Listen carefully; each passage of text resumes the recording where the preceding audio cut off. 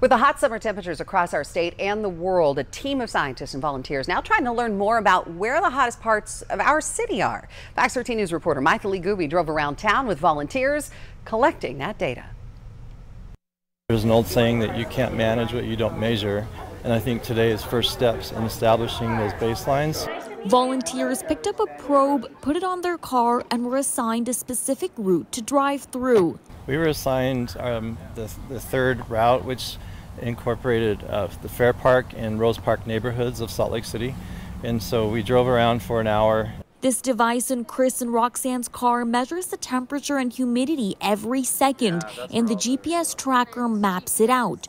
Allows cities to map the distribution of heat on a hot day in the summer. Program coordinator Rob Wilson explains that teams drive the same 10 routes at 3 different times of the day. So we'll be able to compare those routes to each other because they're sampled at the same time of day. And then we'll be able to compare how the temperatures change throughout the day because we're doing the same routes at different times. A cool time of day, the hottest time of the day, and then it's starting to cool down at 7 to 8. The goal is to find patterns that make certain areas hotter than others and come up with solutions. We'll identify those hottest areas and then try to find ways that we can cool them down or otherwise find relief for the people who live in and use those areas.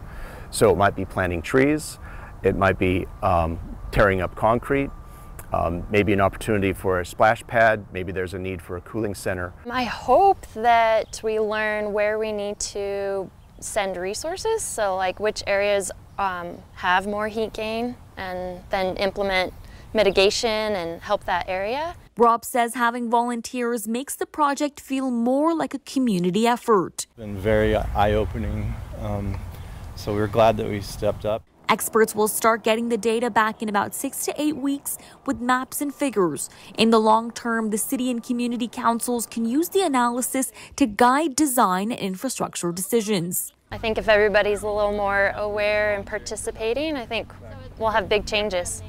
In Salt Lake City, I am Mythili Gube, Fox 13 News, Utah.